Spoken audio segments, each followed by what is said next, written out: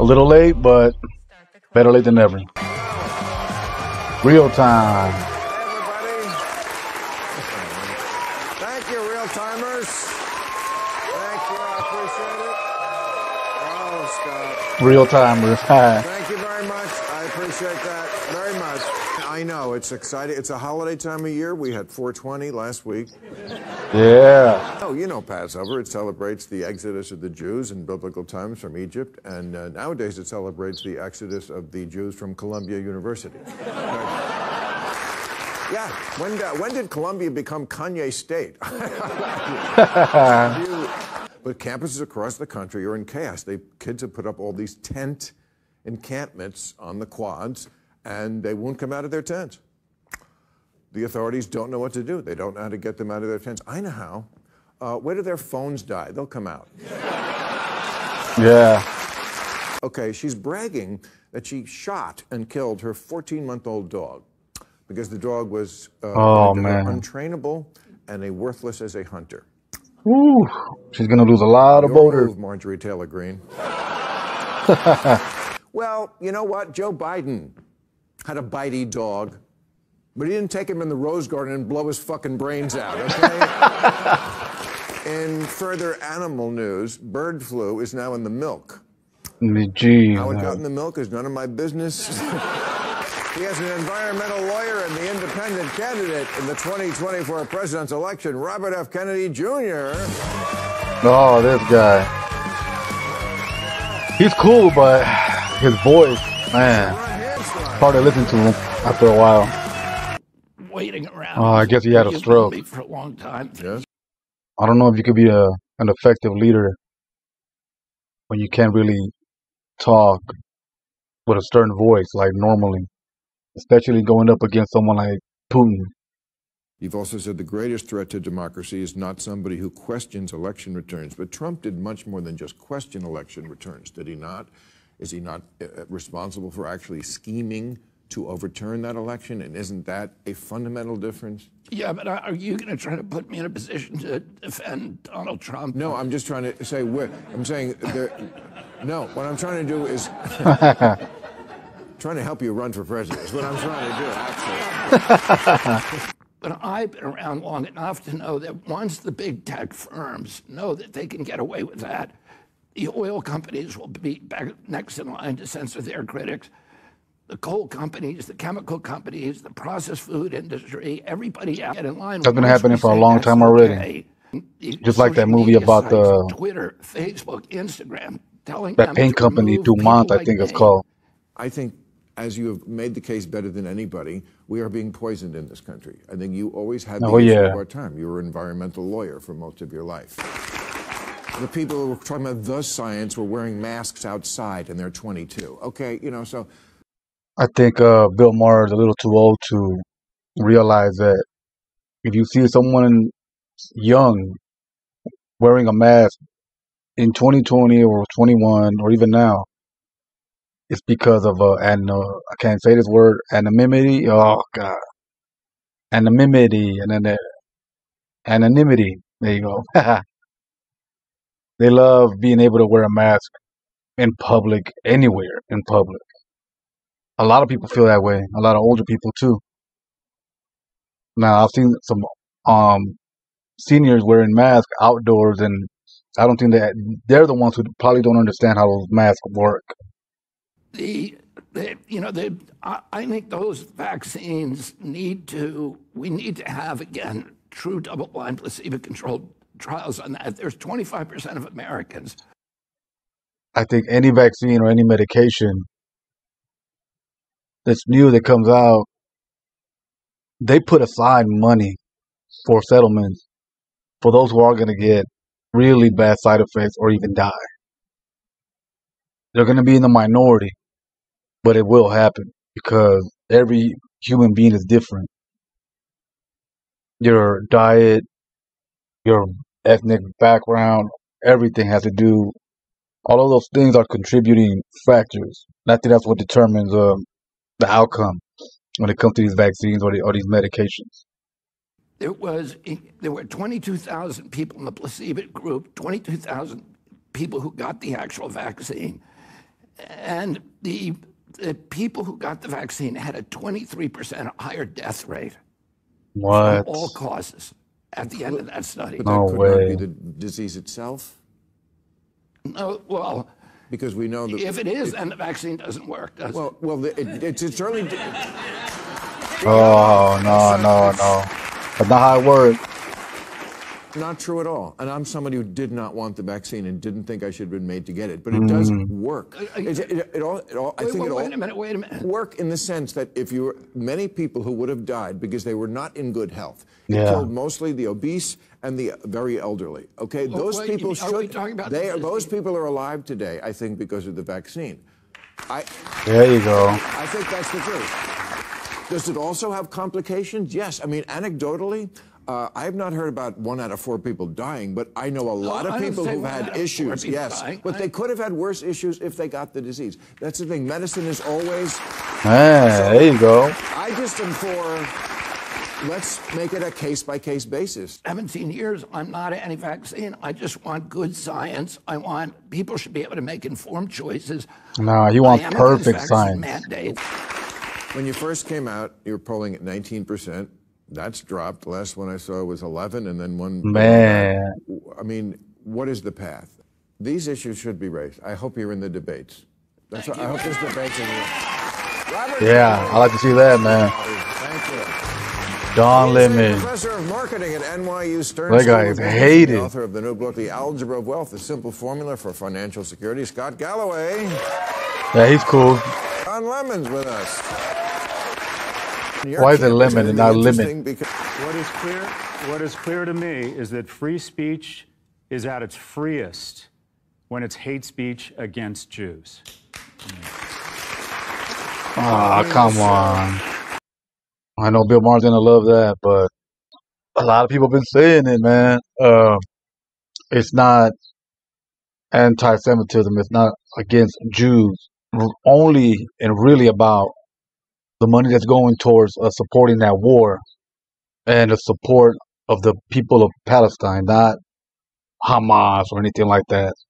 But people like to play these little language games. Every dirty, treacherous, ugly, and pernicious act happening in the world could be traced to the ugly name of Israel. That is just a level of rhetoric that I don't. You're right. I just have never heard. That's one guy saying that. I, But some of the kids out there, a lot of them are Jewish kids. Yeah. A lot of them that's are Jewish really kids. sad.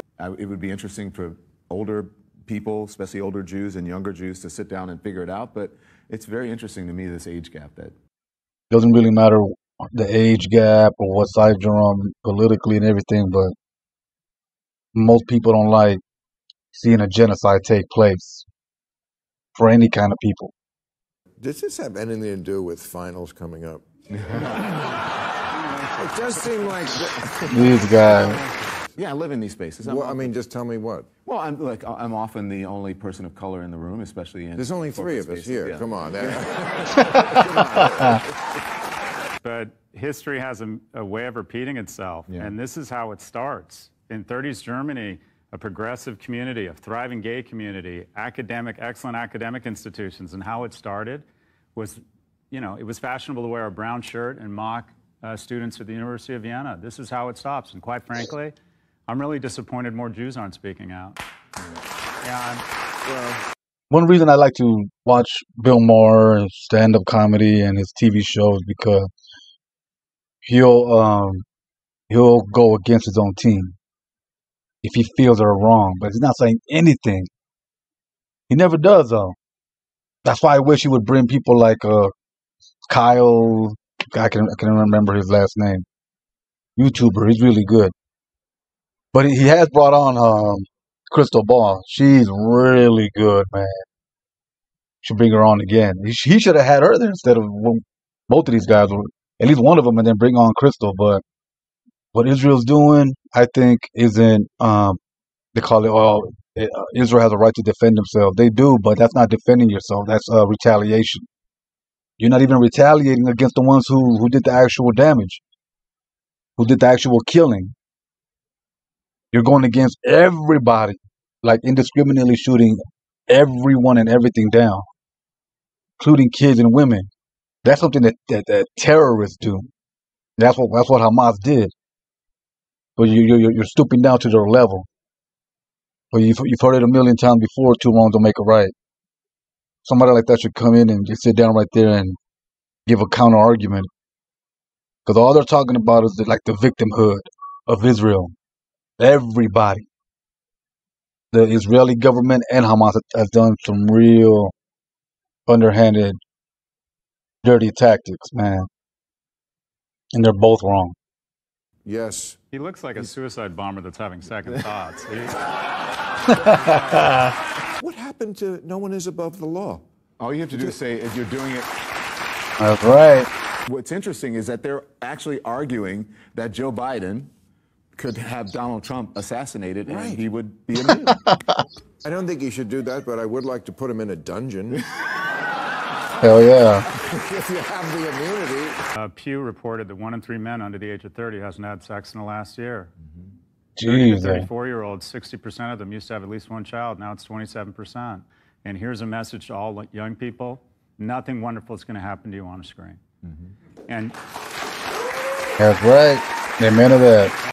Going out, trying to meet a woman or a man, putting up with the rejection, the humiliation, the endurance, showering for God's sakes, having a plan. This shit is hard. This shit is hard. But again, another call out to young people.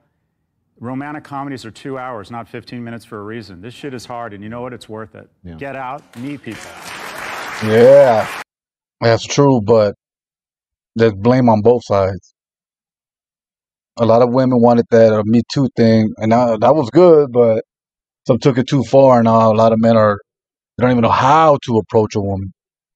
What could you say? What can't you say?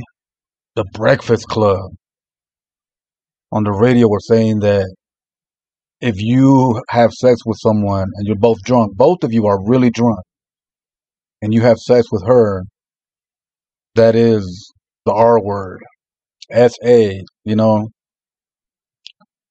that scares a lot of guys away. Like, man, a lot of people used to meet and hook up and even get married. That's what Bill Maher said at the workplace. Can't do that no more.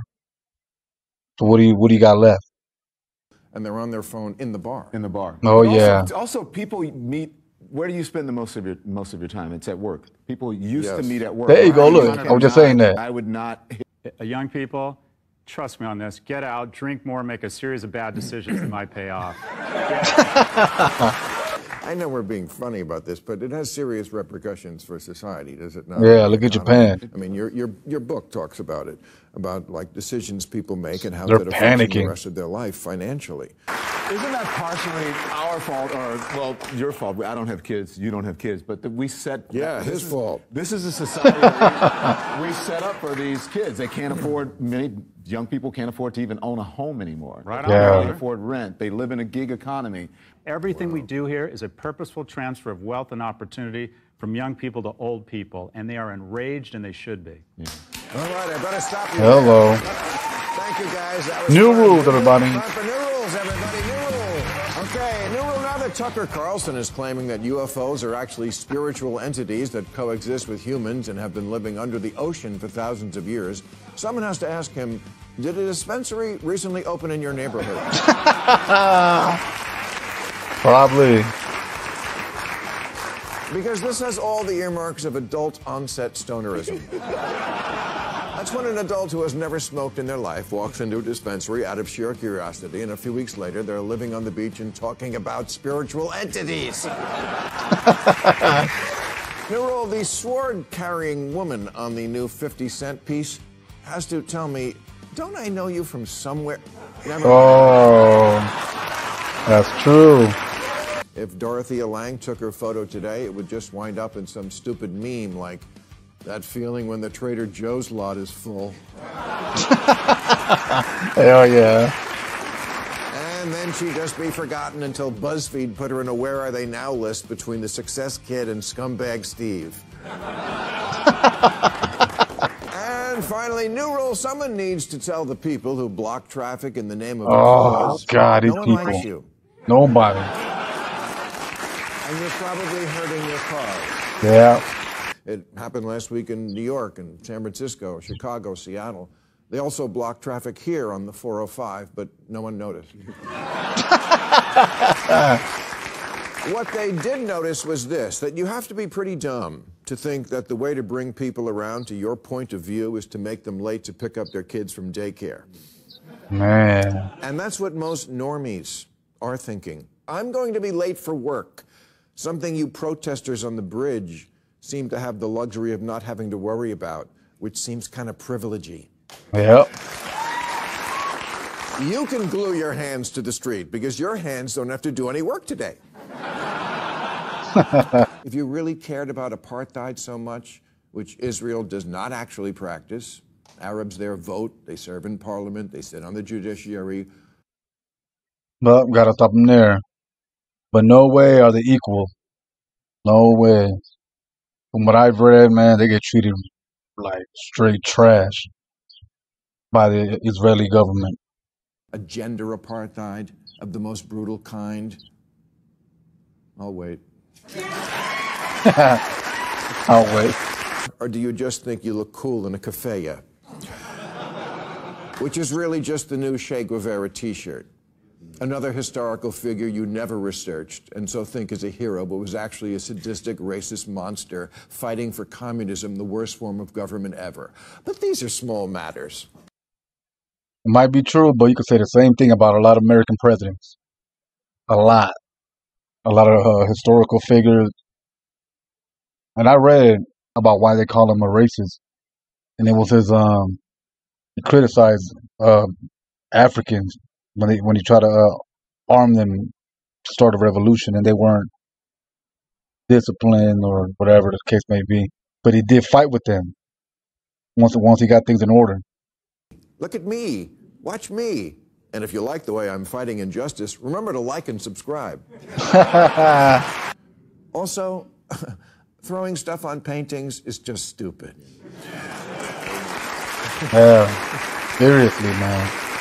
Last week, Google employees staged a sit-in to protest their company doing business with Israel. Their T-shirt said, "Googlers against genocide," but they could have just as well said, "Look at me, see me." And Google did see them to the door. Give them a Kahoni Award. All 28 of them the next day. Yes, Kahoni Award coming to you guys next year. There you go. That's what from the river to the sea means. Hamas would do that to Israel, but can't. Israel could do that to them, but doesn't. Oh, yes, they can. Yes, it is. It's doing it right now as we speak. And you know how you could find that out? Google it. Yeah. That's how we know that they're doing it. This fat guy from Florida is the guy who looks like he's always jerking off two guys at once. There it is. I got it. Yeah. I thought he wasn't going to do it. All right. Catch you on the next one.